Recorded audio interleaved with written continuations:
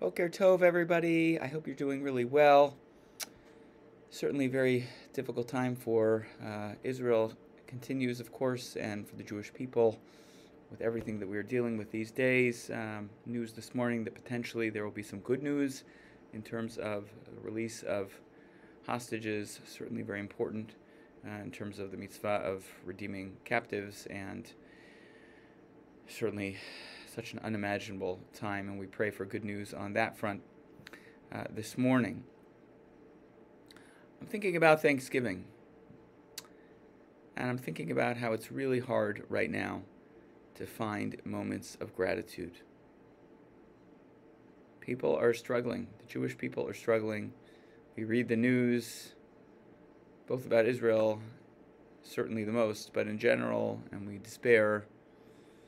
And many people are sort of walking around in a little bit of a fog, not really feeling much in the mood for turkey and pumpkin pie. And yet our tradition is one where we are reminded that gratitude is critical. Each and every day, right? From the moment that we wake up and say the Modeh Ani, grateful for being alive, to all the blessings that we say each day, gratitude is something that we are supposed to hold on to as Jews every day. In fact, in the Torah portion this week, Parshat Vayetze, Leah and Rachel give birth to children, and Leah gives birth to Judah, and says, Odeh et Adonai al ken karash mo Yehuda. I give thanks to God, and so I call his name Judah. Judah, Jews, Judaism, from Odeh, Modeh, to give thanks. We are a people for whom gratitude is at the center of everything that we are. At least that's how it's supposed to be.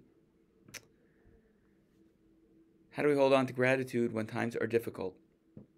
I was thinking this morning about a former congregant who was a Holocaust survivor.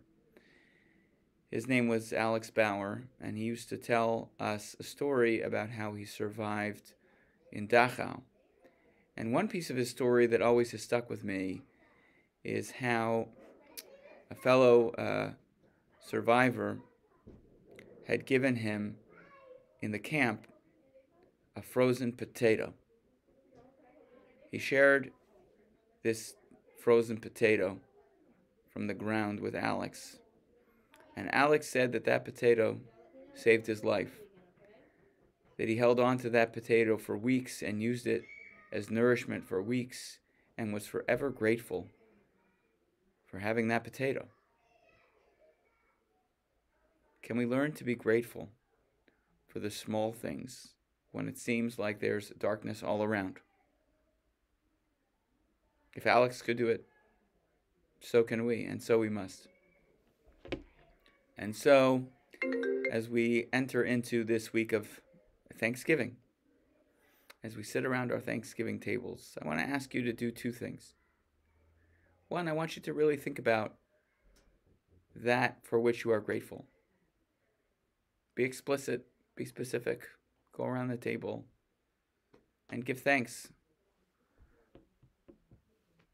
for some specific things that you have that you're feeling very grateful about in your life right now. In terms of Israel, it's also an opportunity to sit around the table and talk about your feelings and share a little bit about what's going on, have conversations across the generation about what all of this means, the resurgence of anti-Semitism in America, the challenges with Israel at war right now. Those two things don't seem like they go together, but I think that they do. We have to hold on to the difficulty that we're experiencing, be open about it, talk about it, be sad about it, and at the same time, hold on to the potato. Hold on to that for which we are grateful. Be explicit about it. Be grateful about it, because that's what we are supposed to do as Yehudim, as Jews, as people who are to be filled with gratitude. I wish you all a meaningful, happy, and a healthy Thanksgiving. May we see better days ahead.